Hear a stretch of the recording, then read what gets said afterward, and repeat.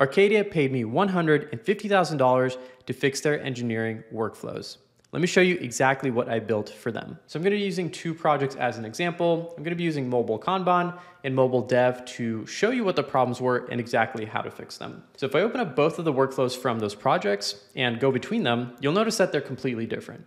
One of them has a whole bunch of statuses, one of them has only a few, but really the biggest problem here is that the workflow scheme is not shared and the workflow statuses are different. And this causes three really major problems. The first one is when we're actually adding or changing the workflow.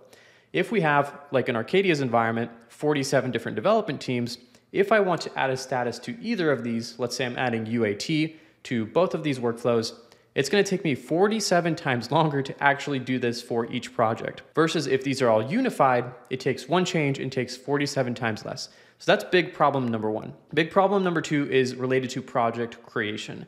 And I'll go over the full project creation process in terms of how to actually use shared schemes. But the big problem here is that when we create a new project and we wanted to share the same statuses, validators, screens, and everything else, it could easily take 6 to 10 hours to set up manually. Versus if we have a shared workflow scheme that we're just immediately applying it to, that takes it down to maybe 10 to 20 minutes of setup time. So you're saving a ton of time on new projects being created. And last but not least, the third biggest thing that is absolutely the major problem here is going to be reporting. So obviously between these, we're missing a lot of statuses. And if I want to find out how many particular tasks are in testing and in accepted, I'm not going to be able to do so because this workflow doesn't have those statuses. And as a stakeholder, as an IT director, as an engineering director, a CEO, or anyone else, a CTO, I'm not going to have any insight, and it's going to be very, very difficult for me to get any relevant reporting from my Jira environment until this is fixed. So let me go over exactly how I fix this. The setup for this is fairly simple. It does take a while to actually roll out and implement for a few different reasons, but especially if you have a lot of projects. And quick side note, the less projects you have, the easier this is to do. So if you start earlier, it is going to be easier. If you have 47 projects, do it immediately. Having 10 versus 47 is going to be easier. Having 3 versus 10 is going to be even easier. So the less projects you have, the better it is to standardize early. That way you don't actually have to go through and do this later and allocate an enormous amount of time doing it later and running migrations, planning them out, mapping your statuses, and I'll walk you through all that in a second. But the earlier you do this, the better. It's going to save you a lot of time and headache later. So the way we actually fix this is by going to our settings on the top right, going to work items, and then we're going to go to our workflow schemes. Not our workflows, but workflow schemes. And you'll notice that on the left side, there's actually other things like work type screens, field configuration screens, and a whole bunch more. These are actually pretty relevant to consolidate for projects. And what we did for Arcadia was screens, fields, workflows, and priorities. Those are probably the 4 very most common and basic things that you want to start standardizing as soon as you can. Workflows being the highest priority by far. So inside of our workflow schemes, I'm going to add a new workflow scheme. I'll give this a simple name like software development. I'll just name it software dev to keep things simple. And now we've created our workflow scheme, and it's going to be all the way, there it is. It actually pops up right after we create it. And the next step here is to actually add a workflow. The quickest thing to do here is actually to add an existing workflow that is either 100% of what you want for all of your projects, or maybe most of the way there. That way you can make a few final tweaks. And then based off of that, you can have your finalized workflow rather than building from scratch. So I'm going to use this one as an example because let's say it's very close to or exactly what I want.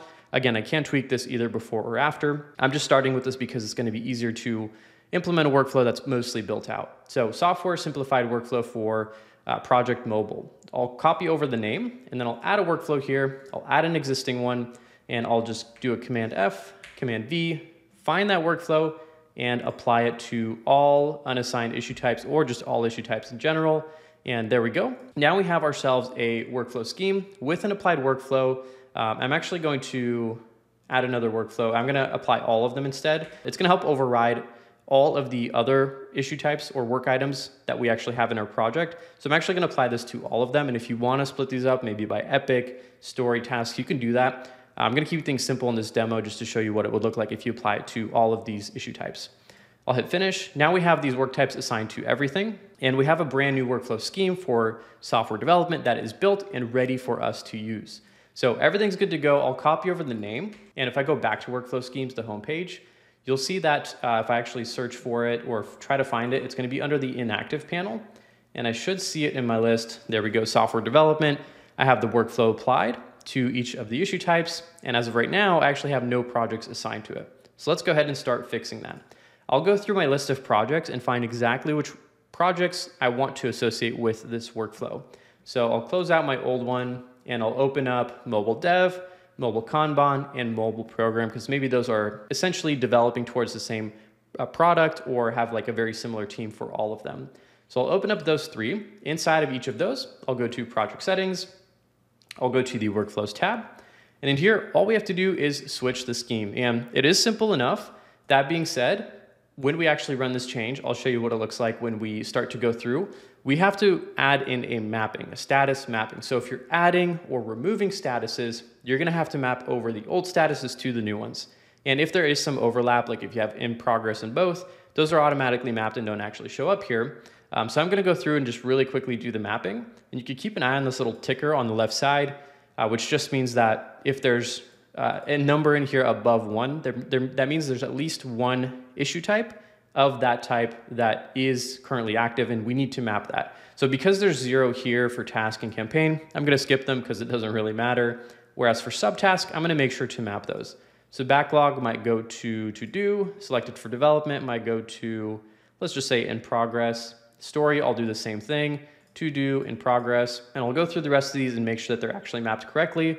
Same thing with bug, to do, in progress, epic, to do, in progress, and I believe that should be it for my mapping.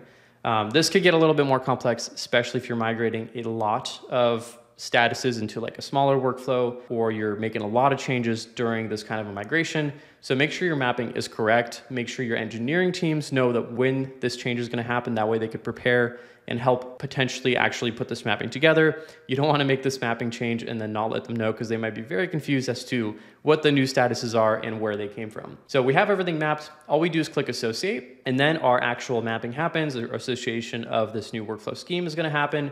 If I refresh a couple times, it should be really quick. And now our brand new workflow scheme for software development is applied to this project. Now I have to go through and do that for the rest of these projects. So I'll go to this project settings of my next project, go through workflows, and apply the same exact thing once again. So I'll switch the scheme, and I'll go through, find my new one, software dev, click associate.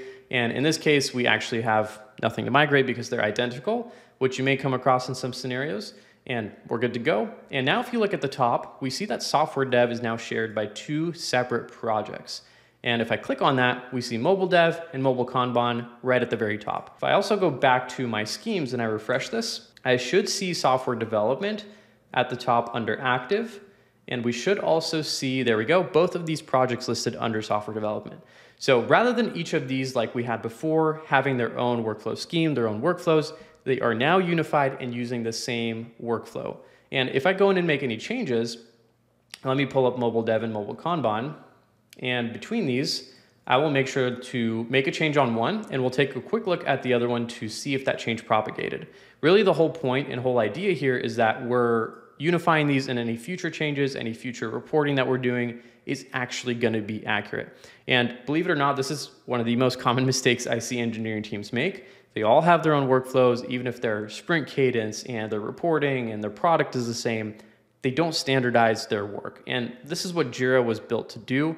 This is what Jira was built to solve with the workflow schemes and the way it's configured. So hopefully this tutorial actually kind of makes sense for you. The actual statuses of the work items themselves are less important than the standardization. Probably make a video in the future in terms of like maybe a perfect engineering workflow, in my opinion, but that's obviously subjective, not objective. So I'm not covering the exact statuses. I am covering the concept behind how we actually implement this in Jira. So hopefully it provides some value. If it does, hit the thumbs up. That way more people can see it. But let's jump in and take a quick peek at these changes. So I'll open up one of these and look at the diagram view. And in the other one, I'll just go through and edit the workflow really quick. So I'll just add a quick status. Maybe we're going to add something like approval, maybe an approved status. Let's go ahead and add that one in. We'll click add, drag this to the bottom. And if I look at the old one, the approved status is not here, non-existent. We'll go through publish the draft. We won't save a backup. You should definitely save a backup though. Once that's done, it'll say the draft workflow is now active. I'll go back here, refresh the page, and we'll take a quick look to see if that change is applied. Back in the diagram, we now have approved showing up in this workflow. So you can immediately see that if you have a ton of projects in Jira and you're going through making these changes manually for each project, it will take you so much longer to do that for each individual workflow versus having one standardized workflow. You make the change once and you're done. And obviously the reporting impact is pretty major because between the two of these, we now have unified statuses. So we can see when things are in testing, when things are accepted or canceled. We have actually accurate reporting on this data when we pull these statuses out in the future. So that's what I wanted to show really quick with the actual status, merging these into like a shared workflow scheme. Let's go over the project creation process. So I know a lot of teams kind of get this part wrong, so I wanted to cover it specifically to show you how I do this and my kind of recommended best practices when I actually run through the process.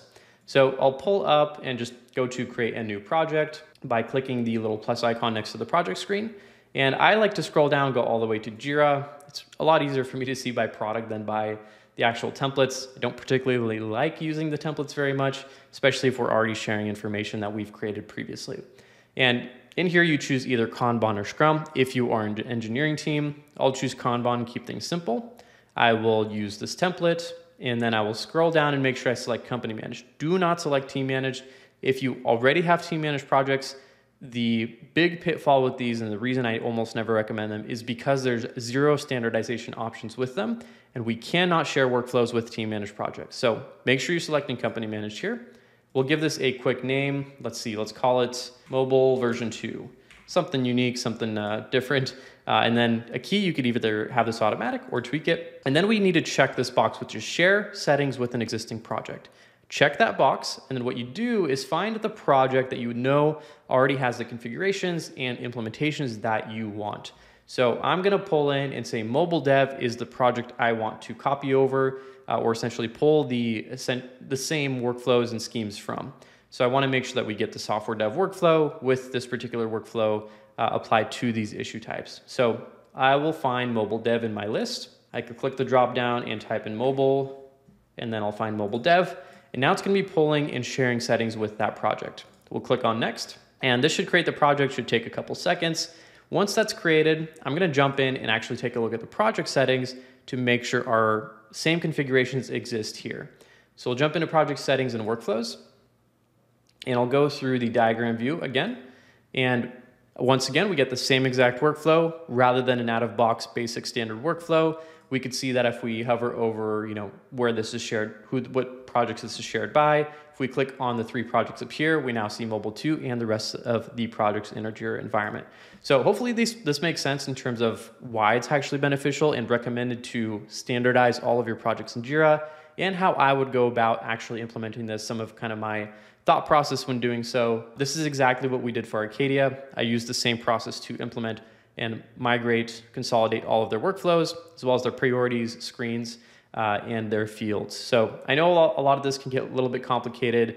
And again, the earlier you start, the better. And if you are looking to partner with someone to actually help you with this part of consolidation or just general Atlassian Jira best practices, helping you standardize or implement the best possible version of your process in Jira, feel free to reach out to myself. There is a link in the description to book a strategy session, and I will see you there.